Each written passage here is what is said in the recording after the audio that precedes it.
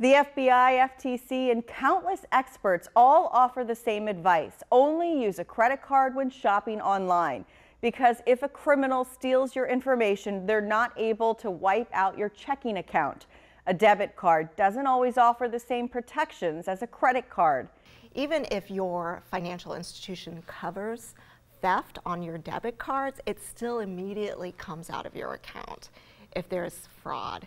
And it could take weeks, even longer, to get that fixed. Cherry Dale, a financial coach with the Virginia Credit Union, says credit cards are protected under the Fair Credit Billing Act, but debit cards are not.